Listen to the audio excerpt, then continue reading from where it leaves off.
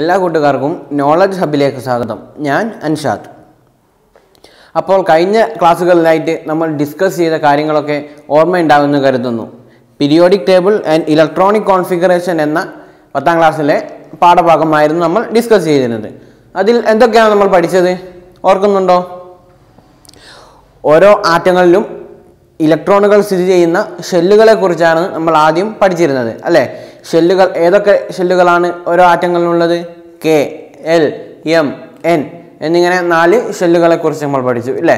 അതിനുശേഷമോ ആ ഷെല്ലുകൾക്കുള്ളിലുള്ള സബ് ഷെല്ലുകളെ കുറിച്ച് നമ്മൾ ചർച്ച ചെയ്തു. ഏതൊക്കെയാണ് sub ഷെല്ലുകൾ? S, P, D, F എന്നിങ്ങനെ 4 സബ് ഷെല്ലുകളെ കുറിച്ചും നമ്മൾ ഡിസ്കസ് ചെയ്തു. പിന്നെ എന്താണ് പഠിച്ചത്? ആ ഷെല്ലുകൾക്കുള്ളിലും സബ് ഷെല്ലുകൾക്കുള്ളിലും സ്ഥിതി ചെയ്യുന്ന ഇലക്ട്രോണുകളുടെ എണ്ണത്തെക്കുറിച്ച്. വേറെ എന്തായിരുന്നു നമ്മൾ പഠിച്ചിരുന്നത്? ഓരോ ഷെല്ലുകൾക്കുള്ളിലും സബ് ഷെല്ലുകൾക്കുള്ളിലും അക്കോമഡേറ്റ് ചെയ്യാൻ പറ്റുന്ന ഇലക്ട്രോണുകളുടെ എണ്ണത്തെക്കുറിച്ച് നമ്മൾ പഠിച്ചു. ഷെല്ലുകളുടെ കേസിൽ നോക്കുകയാണെങ്കിൽ കെ ഷെല്ലിൽ 2 ഇലക്ട്രോൺ, എൽ ഷെല്ലിൽ 8 ഇലക്ട്രോൺ, എം ഷെല്ലിൽ 18 ഇലക്ട്രോൺ, എൻ ഷെല്ലിൽ 32 ഇലക്ട്രോൺ എന്നിങ്ങനെ ഷെല്ലുകൾക്കുള്ളിൽ സ്ഥിതി ചെയ്യുന്ന ഇലക്ട്രോണുകളുടെ എണ്ണം പഠിച്ചു. സബ് ഷെല്ലുകളുടെ കേസിലോ? സബ് ഷെല്ലുകളിലാണെങ്കിൽ എസിൽ 2 ഇലക്ട്രോൺ, പിയിൽ 6 ഇലക്ട്രോൺ, ഡിയിൽ 10 ഇലക്ട്രോൺ, എഫിൽ 14 ഇലക്ട്രോൺ എന്നിങ്ങനെയും നമ്മൾ പഠിച്ചിട്ടുണ്ട്. ഓർമ്മയുണ്ടല്ലോ കാര്യങ്ങളൊക്കെ? അപ്പോൾ ഷെല്ലുകളെ കുറിച്ചും സബ് ഷെല്ലുകളെ കുറിച്ചും നമ്മൾ പഠിച്ചു കഴിഞ്ഞു. ഏതൊക്കെയായിരുന്നു? കെ എന്ന ഷെല്ലിൽ എസ് എന്ന സബ് ഷെല്ല്, എൽ എന്ന ഷെല്ലിൽ എസ്, പി എന്നിങ്ങനെ 2 സബ് ഷെല്ലുകൾ, എം എന്ന ഷെല്ലിൽ എസ്, പി, ഡി എന്നിങ്ങനെ 3 സബ് ഷെല്ലുകൾ, എൻ എന്ന ഷെല്ലിൽ എസ്, പി, ഡി, എഫ് എന്നിങ്ങനെ 4 സബ് ഷെല്ലുകൾ. അപ്പോൾ സാധാരണയായിട്ട് ഇവിടെ എല്ലാവരും ചോദിക്കുന്ന ഒരു ഡൗട്ടാണ്, ഏതെങ്കിലും ഒരു സബ് ഷെൽ, ഒന്നെങ്കിൽ എസ് അല്ലെങ്കിൽ പി അല്ലെങ്കിൽ ഡി എന്നിങ്ങനെ ഏതെങ്കിലും ഒരു സബ് ഷെല്ല് പറഞ്ഞിട്ട് അത് ഏത് ഷെല്ലിലുള്ളതാണെന്ന് നമ്മൾ എങ്ങനെ കണ്ടുപിടിക്കുന്നത്? അതായത് ഏതെങ്കിലും ഒരു പേര് പറഞ്ഞാൽ അത് ഏത് ഷെല്ലിൽ, കെ ഷെല്ലിലുള്ളതാണോ, എൽ ഷെല്ലിലുള്ളതാണോ, എന്നിലുള്ളതാണോ, എമ്മിലുള്ളതാണോ എന്നിങ്ങനെ നമ്മൾ എങ്ങനെ കണ്ടുപിടിക്കും? ഈ ഒരു ഡൗട്ട് നമുക്ക് സാധാരണയായിട്ട് ഇവിടെ കണ്ടുവരാറുള്ളൊരു ഡൗട്ടാണ്. അത് നമ്മൾ ക്ലിയർ ചെയ്യുന്നത് എങ്ങനെയെന്ന് വെച്ചാൽ, കഴിഞ്ഞ ക്ലാസ്സിൽ നമ്മൾ ഒരു ടേബിൾ വരച്ചത് ഓർക്കുന്നുണ്ടോ? അതിൻ്റെ ഒപ്പം ഷെൽ നമ്പർ എന്ന് പറഞ്ഞൊരു കോളം കൂടെ നമ്മൾ ഉൾപ്പെടുത്തിയിട്ടുണ്ടായിരുന്നു.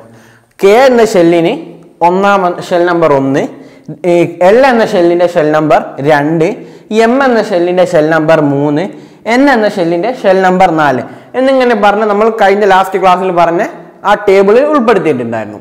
ഈ ഒരു പ്രശ്നം പരിഹരിക്കാൻ വേണ്ടിയിട്ട് നമ്മൾ എന്താ ചെയ്യാറുള്ളത് എന്ന് വെച്ചാൽ, സബ് ഷെല്ലിൻ്റെ പേര് പറയുമ്പോൾ അത് ഏത് ഷെല്ലിൻ്റെ സബ് ഷെല്ലാണെന്ന് ഇൻഡിക്കേറ്റ് ചെയ്യാൻ വേണ്ടിയിട്ട് ആ ഷെല്ലിൻ്റെ ഷെൽ നമ്പർ കൂടി നമ്മൾ എന്ത് ചെയ്യും? ഈ സബ് ഷെല്ലിൻ്റെ തൊട്ട് മുമ്പേ ആഡ് ചെയ്യും. നമുക്കൊന്ന് ചെക്ക് ചെയ്ത് നോക്കാം. നമ്മളോട് കെ എന്ന് പറയുന്ന ഷെല്ലിൻ്റെ എസ് സബ് ഷെല്ലിനെ ഒന്ന് എഴുതാൻ ശ്രമിച്ചു നോക്കാം. അതായത് കെ എന്ന് പറയുന്ന ഷെല്ലിൻ്റെ എസ് സബ് ഷെൽ, അത് ഏതാണ് സബ് ഷെല്ല്? എസ്. കെ എന്ന് പറയുന്ന ഷെല്ലിന് ഒരു സബ് ഷെല്ല് മാത്രമേ ഉള്ളൂ, അത് എസ് എന്ന് പറയുന്ന സബ് ഷെല്ലാണ്. അപ്പോൾ ഇത് ഈ എസ് എന്ന് പറയുന്ന സബ് ഷെല്ല് കെ എന്ന് പറയുന്ന ഷെല്ലിൻ്റെ സബ് ഷെല്ലാണെന്ന് മനസ്സിലാക്കാൻ വേണ്ടിയിട്ട് കെ എന്ന് പറയുന്ന ഷെല്ലിൻ്റെ ഷെൽ നമ്പറായ 1 അത് നമ്മൾ എന്ത് ചെയ്യും? ഇതിൻ്റെ തൊട്ട് ലെഫ്റ്റ് ആദ്യം ഒന്ന് ആഡ് ചെയ്ത് കൊടുക്കും. അതായത് ഇങ്ങനെ ഇവിടെ ആഡ് ചെയ്ത് കൊടുക്കും. ഈ 1 എന്ന് പറയുന്നത് 1 കേട്ടോ. 1 എന്ന് പറയുന്നത് എന്താണ്? ഷെൽ നമ്പറാണ്. ഇതോ സബ് ഷെല്ലാണ്. മനസ്സിലായോ? അപ്പോൾ കെ എന്ന് പറയുന്ന ഷെല്ലിൻ്റെ ഷെൽ നമ്പറായ 1 എന്നുള്ളത് ഈ സബ് ഷെല്ലിന് പറയുന്നതിന് തൊട്ട് മുമ്പ് നമ്മൾ ആഡ് ചെയ്ത് കൊടുക്കും. ഇനി ഇത് നമ്മൾ എങ്ങനെയാണ് വായിക്കേണ്ടത്? അതായത് 1 എന്ന് പറയുന്നത് എന്താണ്? ഷെൽ നമ്പറാണ് 1. ഈ എസ് എന്ന് പറയുന്നത് സബ് ഷെല്ലാണ്. അപ്പോൾ ഇതിനെ നമ്മൾ എങ്ങനെ വായിക്കണം? 1S എന്ന് വായിക്കണം. അതായത് ഈ 1 എന്ന് പറയുന്നത് 1S.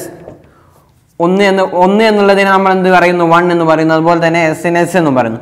1S എന്നാണ് പ്രൊനൗൺസ് ചെയ്യേണ്ടത്. ബാക്കി നമുക്ക് ബാക്കിയുള്ള ഷെല്ലുകളൊക്കെ എങ്ങനെ പറയുന്നത് നമുക്കൊന്ന് ചെക്ക് ചെയ്ത് നോക്കാം. രണ്ടാമത്തെ ഷെല്ല് ഏതാണ്? രണ്ടാമത്തെ ഷെല്ല് എൽ ഷെല്ലാണ്. എൽ എന്ന് പറയുന്ന ഷെല്ലിൻ്റെ ഷെൽ നമ്പർ 2 ആണ്. ഈ എൽ എന്ന് പറയുന്ന ഷെല്ലിന് 2 സബ് ഷെല്ലുകളാണുള്ളത്. ഏതൊക്കെയാണ്?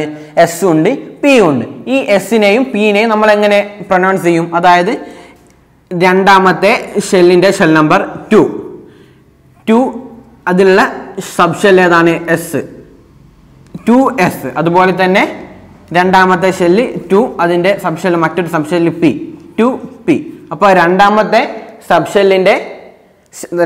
ഷെല്ലിൻ്റെ സബ് ഷെല്ലുകൾ ഏതൊക്കെയാണ് 2sഉം 2pയും രണ്ട് സബ് ഷെല്ലുകൾ. അതുപോലെ തന്നെ മൂന്നാമത്തെ ഷെല്ല് ഏതാണ് എം ഷെല്ലാണ്. എം ഷെല്ലിൻ്റെ സബ് ഷെല്ലുകൾ ഏതൊക്കെയാണ് എസ് ഉണ്ട് പി ഉണ്ട് ഡി ഉണ്ട്. അത് നമുക്ക് നോക്കാം. 3s അതായത് 3 എന്ന് പറയുന്നത് എന്താണ് ഷെൽ നമ്പർ ആണ് അല്ലേ 3s. അതുപോലെ തന്നെ മറ്റൊരു രണ്ടാമത്തെ സബ് ഷെൽ ഏതാണ് പി അല്ലേ 3p. മൂന്നാമത്തെ സബ് ഷെൽ ഏതാണ് ഡി അതായത് 3d. മനസ്സിലായില്ലേ? ഇനി നാലാമത്തെ നമുക്കൊന്ന് ചെക്ക് ചെയ്ത് നോക്കാം. നാലാമത്തെ ഷെൽ ഏതാണ് 4. നാലാമത്തെ ഷെൽ ഏതാണ് എന്നിൻ്റെ ഷെൽ നമ്പറാണ് 4. അപ്പോൾ 4ൻ്റെ ആദ്യത്തെ സബ് ഷെൽ ഏതാണ് 4s. രണ്ടാമത്തത് 4p. മൂന്നാമത്തത് 4d.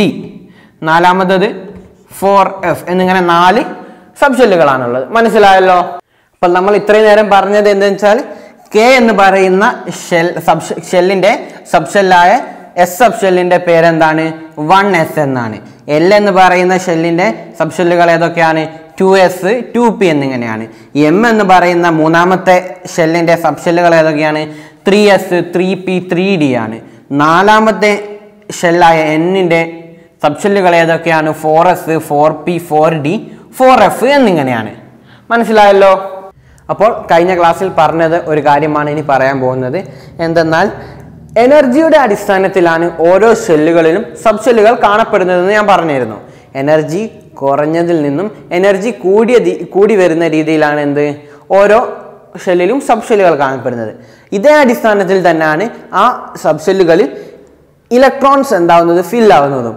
ഇങ്ങനെ എനർജി കുറഞ്ഞതിൽ നിന്നും എനർജി കൂടുന്ന രീതിയിലാണ് സബ് ഷെല്ലുകൾ കാണപ്പെടുന്നതും ഇലക്ട്രോൺസ് ഫിൽ ആവുന്നതും. ഈ ഒരു പ്രിൻസിപ്പിളിനെ പറയുന്ന പേരാണ് ഓഫ് ബാ പ്രിൻസിപ്പിൾ.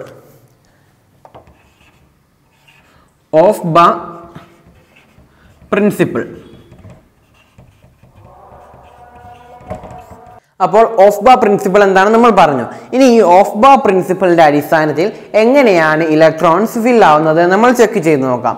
നമ്മൾ പറഞ്ഞ എല്ലാ സബ് ഷെല്ലുകളും ഞാനിവിടെ എഴുതിയിട്ടുണ്ട്. അതിൻ്റെ ഒപ്പം തന്നെ 5s 5p 5d 5f 6s 6p 6d 6s എന്നിങ്ങനെ അടുത്ത രണ്ട് ഷെല്ലുകളുടെ സബ് ഷെല്ലും കൂടി എഴുതിയിട്ടുണ്ട്. അത് എന്തിനാന്ന് വെച്ചാൽ നമുക്ക് ഈ ഇലക്ട്രോൺ വിന്യാസം എഴുതാനുള്ള സബ് ഷെല്ലുകളുടെ ഓർഡർ മനസ്സിലാക്കാൻ വേണ്ടിയിട്ടുള്ളത് കൊണ്ടാണ്. അതുകൊണ്ടാണ് 5ഉം 6ഉം കൂടെ ഇതിൻ്റെ ഒപ്പം ഞാൻ ആഡ് ചെയ്ത് എഴുതിയിട്ടുള്ളത്. സാധാരണ നമ്മൾ പഠിച്ചിട്ടുണ്ട് എങ്ങനെ ഓർഡറിലാണ് ഫിൽ ആവുന്നത്. സാധാരണ എങ്ങനെയാണ് 1s പിന്നെ 2s 2p 3s 3p 3d 4s 4p 4d 4f എന്നിങ്ങനെയാണ്. പക്ഷേ ആ ഒരു ഓർഡറിലല്ല ഇലക്ട്രോൺസ് ഫിൽ ആവുന്നത്. എങ്ങനെയാണ് ഇലക്ട്രോൺ ഫിൽ ആവുന്നത് നമ്മളൊന്ന് ചെക്ക് ചെയ്ത് നോക്കാൻ പോവാണ്. ആദ്യം തന്നെ വരുന്ന ഇലക്ട്രോൺ അതായത് 1sലാണ് ഇലക്ട്രോൺ ആദ്യം ഫിൽ ആവുന്നത് 1sൽ. പിന്നെ വരുന്ന ഇലക്ട്രോണോ 2sൽ ഫിൽ ആവും. അടുത്തത് വരുന്നത് 2pയിൽ ഫിൽ ആവും. പിന്നെ 3sൽ ഫിൽ ആവും. പിന്നെ അടുത്തത് വരുന്നതോ 3pയിൽ ഫിൽ ആവും. അടുത്തത് വരുന്നതോ 3dയിലല്ല ഫിൽ ആവുക 4sലാണ് ഫിൽ ആവുക. കാരണം നമ്മൾ പറഞ്ഞിരുന്നു ഓഫ് ബാ പ്രിൻസിപ്പിൾ, അതായത് എനർജിയുടെ അടിസ്ഥാനത്തിലാണ് ഇലക്ട്രോൺസ് ഫിൽ ആവുന്നത്. 3p കഴിഞ്ഞിട്ട് 3dയേക്കാൾ എനർജി കുറവാണ് ഏതിന് 4sന്. നമ്മുടെ ടെക്സ്റ്റ് ബുക്കിൽ 13ാമത്തെ പേജിൽ ഒരു ഗ്രാഫ് കൊടുത്തിട്ടുണ്ട്. അതൊന്ന് നമ്മൾ ശ്രദ്ധിക്കേണ്ടത്. അതായത് ആ 2s കഴിഞ്ഞിട്ട് 2p കഴിഞ്ഞിട്ട് വരുന്നത് ഗ്രാഫ് 1.1ലേക്ക് നമ്മളൊന്ന് ശ്രദ്ധിച്ചു നോക്കാം. അതായത് 3s 3p എന്നിങ്ങനെ ഒരു റോസ് ബ്ലോക്ക് കട്ടകളായിട്ട് ആ ബോക്സ് അവിടെ റെപ്രസെൻ്റ് ചെയ്തിട്ടുണ്ട്. അടുത്തത് 3s 3p കഴിഞ്ഞിട്ട് കുറച്ച് ഗ്യാപ്പ് തന്നിട്ടാണ് അതിൻ്റെ മോൾ ഭാഗത്തായിട്ട് 3d കൊടുത്തിട്ടുള്ളത് അല്ലേ? ആ ടെക്സ്റ്റ് ബുക്കിലേക്ക് ഒന്ന് ശ്രദ്ധിച്ച് നോക്കൂ. ആ ഗ്യാപ്പിൽ ഒഴിഞ്ഞ സ്ഥലത്തിന് തൊട്ടിപ്പുറത്തായിട്ട് എന്തുണ്ട് 4s ഉണ്ട്. കാരണം ആ ഗ്രാഫിൻ്റെ ആക്സിസ് നമ്മൾ നോക്കുമ്പോൾ മുകളിലോട്ടുള്ള y ആക്സിസിൽ എനർജിയാണ് സൂചിപ്പിച്ചിരിക്കുന്നത്. ആ എനർജിയുടെ അടിസ്ഥാനത്തിൽ നോക്കുമ്പോൾ 3s കഴിഞ്ഞു, 3p കഴിഞ്ഞ് 3d മുകളിൽ വരുന്ന അതിൻ്റെ നടുക്ക് വരുന്നുണ്ട് ഏത് 4s അതിൻ്റെ നടുക്ക് വരുന്നുണ്ട്. അപ്പോൾ അതിൽ നമുക്ക് എന്ത് മനസ്സിലാക്കണം? 3s കഴിഞ്ഞിട്ട് 3p കഴിഞ്ഞിട്ട് മുകളിലുള്ള 3dയേക്കാൾ എന്താണ് എനർജി കുറവ് ഏതിനാണ്? 4s-നാണ്. അതുകൊണ്ട് 3p കഴിഞ്ഞിട്ട് 4s-ലാവുന്ന എന്ത് ഫില്ലാവുന്നത്? ഇലക്ട്രോൺ ഫില്ലാവുന്നത്. അതുപോലെ തന്നെ 4s കഴിഞ്ഞിട്ട് ഏതിൽ ഫില്ലാവും? 3dയിൽ ഫില്ലാവും. പിന്നെയോ 4pയിൽ ഫില്ലാവും. പിന്നെയോ 5s-ൽ ഫില്ലാവും. അത് കഴിഞ്ഞിട്ടാണ് ഇതിലേക്ക് വരുന്നത് 4dയിലേക്ക് വരുന്നത്. അതിനുശേഷമാണ് 5pയിലേക്ക് വരുന്നത്. പിന്നെ 6s, 4f, 5d, 6p, 5f, 6d, 6f ഇതിങ്ങനെ താഴോട്ട് എനർജിയുടെ അടിസ്ഥാനത്തിൽ ഫില്ലായി വരുന്നത്. നമുക്ക് ഏകദേശം 4f വരെയൊക്കെ നമ്മൾ കൺസിഡർ ചെയ്താൽ മതി. ഈ ഒരു റെപ്രസെൻറ്റേഷൻ്റെ ക്ലിയർ ആയിട്ടുള്ള ഒരു പിക്ചർ ടെക്സ്റ്റ് ബുക്കിൽ 13ാമത്തെ പേജിൽ തന്നെ ഉണ്ട്. അതൊന്ന് നിങ്ങൾ കാര്യമായിട്ട് ശ്രദ്ധിക്കണം. ഇനി ഈ ഓർഡർ ഒന്ന് നമുക്ക് സ്ട്രെയിറ്റ് ലൈനായിട്ട് എഴുതി നോക്കാം. അപ്പോൾ ആദ്യം ഏതാണ് വരുന്നത്? ആദ്യം 1s-ൽ ഫില്ലാവുന്നു അല്ലേ? പിന്നെയോ 2s-ൽ, പിന്നെ 2pയിൽ, അത് കഴിഞ്ഞ് 2p കഴിഞ്ഞാൽ 3s-ൽ, 3s കഴിഞ്ഞാൽ 3pയിൽ, 3p കഴിഞ്ഞാൽ 4s-ൽ, 4s കഴിഞ്ഞാൽ 3dയിൽ, 3d കഴിഞ്ഞാൽ 4pയിൽ, 4p കഴിഞ്ഞാൽ 5s-ൽ, 5s കഴിഞ്ഞാൽ 4dയിൽ, 4d കഴിഞ്ഞാൽ 5pയിൽ. എന്നിങ്ങനെയാണ് എന്ത് വരുന്നത്? എനർജിയുടെ അടിസ്ഥാനത്തിൽ വരുന്നത്. നമുക്ക് എനർജിയുടെ അടിസ്ഥാനത്തിൽ ഒന്ന് മാർക്ക് ചെയ്ത് നോക്കിയാലോ? എനർജി ഏറ്റവും കുറവ് ഏതിനാണ്? 1s-നാണ്. അതിനേക്കാൾ കൂടുതൽ എനർജി 2s-നാണ്. പിന്നെ കൂടുതൽ എനർജി വരുന്നത് 2pക്കാണ്, 3s-നാണ്, 3pക്കാണ്, 4s-നാണ്, 3dക്കാണ്, 4pക്കാണ്, 5s-നാണ്, 4dക്കാണ്, 5pക്കാണ്. ഇങ്ങനെയാണ് എന്ത് വരുന്നത്? ഈ ഓർഡറിലാണ് എന്താവുന്നത്? ഇലക്ട്രോൺസ് ഫില്ലാവുക. അപ്പോൾ മനസ്സിലായല്ലോ.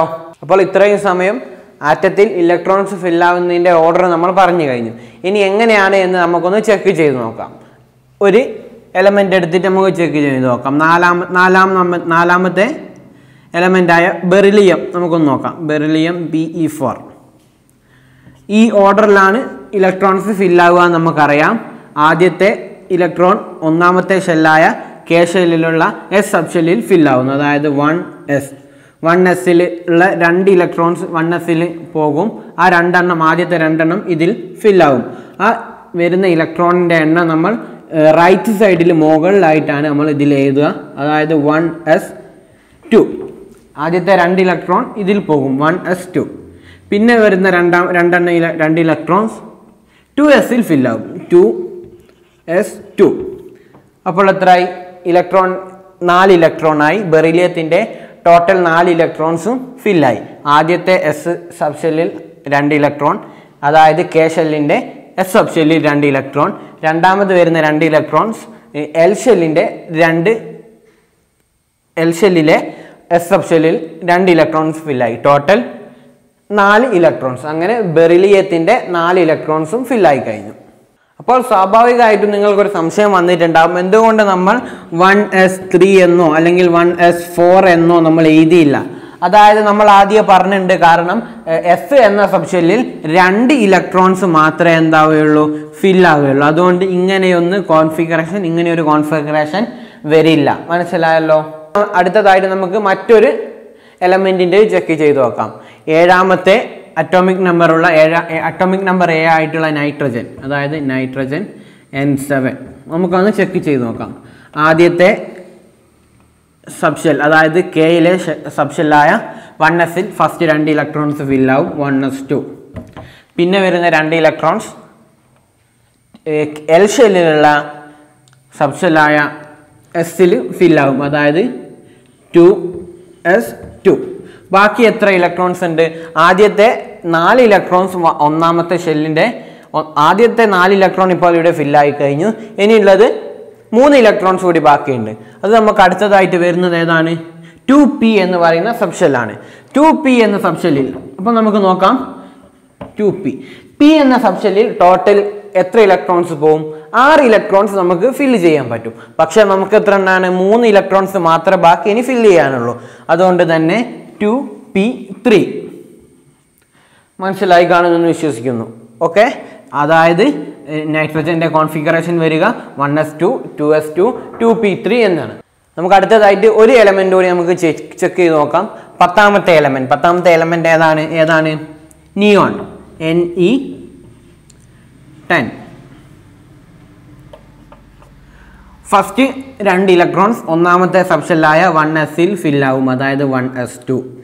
രണ്ടാമത്തെ ഷെല്ലായ എൽ ഷെല്ലിലുള്ള എസ് സബ്ഷെല്ലിൽ അടുത്ത 2 ഇലക്ട്രോൺസ് ഫില്ലാവും, അതായത് 2s2. പിന്നെ നമുക്ക് ബാക്കി വരുന്നത് 4 ഇലക്ട്രോൺസ് ഇപ്പോൾ ടോട്ടൽ ഫില്ലായി കഴിഞ്ഞു. ഇനി 6 ഇലക്ട്രോൺസ് കൂടിയാണ് ഫില്ലാവാനുള്ളത്. നമുക്ക് അടുത്തത് വരുന്നത് ഏതാണ്? 2p ആണ് വരുന്നത്. പിയിൽ എത്ര ഇലക്ട്രോൺസ് ഫില്ലാവും? 6 ഇലക്ട്രോൺസ് ഫില്ലാവും. അപ്പോൾ എത്രയാണ്? 2p6. അപ്പോൾ എത്രയായി? നമ്മുടെ നിയോണിന്റെ 10 ഇലക്ട്രോൺസും ഇവിടെ ഫില്ലായി കഴിഞ്ഞു. അതായത് 1s എന്ന് പറയുമ്പോൾ കെ ഷെൽ, 2s2 2p6 എന്ന് പറയുമ്പോൾ എൽ ഷെൽ. അപ്പോൾ നമ്മൾ ഇത്രയും നേരം പറഞ്ഞത് ഏത് തരത്തിലുള്ള ഇലക്ട്രോണിക് കോൺഫിഗറേഷൻ ആണ്? സബ്ഷെൽ ഇലക്ട്രോണിക് കോൺഫിഗറേഷൻ ആണ്. അപ്പോൾ ഷെൽ വൈസ് നമ്മൾ എഴുതുകയാണെങ്കിൽ എങ്ങനെ വരും? ഇത് 2 8 എന്നിങ്ങനെ വരും. മനസ്സിലായല്ലോ? അപ്പോൾ ഇനി 11ാമത്തെ ഈ എലമെന്റ് ആവുമ്പോൾ ഇതിവിടെ സെയിം ആയിരിക്കും. ഇനി 11ാമത്തെ ഇലക്ട്രോൺ എവിടെയായിരിക്കും ഫില്ലാവുക? 3s എന്ന സബ്ഷെല്ലിലുള്ള S3s എന്ന സബ്ഷെല്ലിൽ ഫസ്റ്റ് ഇലക്ട്രോൺ ഫില്ലാവും, 11ാമത്തെ ഇലക്ട്രോൺ ഫില്ലാവും. അങ്ങനെ തുടർന്ന് പോകും. ഇത്രയും പറഞ്ഞത് മനസ്സിലായി എന്ന് കരുതുന്നു. ഇനി നമ്മൾ ബാക്കിയുള്ള ഇലക്ട്രോൺസ് ഒക്കെ നമ്മൾ എഴുതി പരിശീലിക്കേണ്ടതുണ്ട്. അതുകൊണ്ട് തന്നെ 1 മുതൽ 30 വരെ നിങ്ങൾ ഈ എലമെന്റ്സിന്റെ സബ്ഷെൽ ഇലക്ട്രോണിക് കോൺഫിഗറേഷൻ നിങ്ങൾ എഴുതണം. എഴുതിയിട്ട് ഹോംവർക്ക് ആയിട്ട് ചെയ്യുക. ഇത്രയും പറഞ്ഞത് മനസ്സിലായി എന്ന് കരുതുന്നു. Thank you.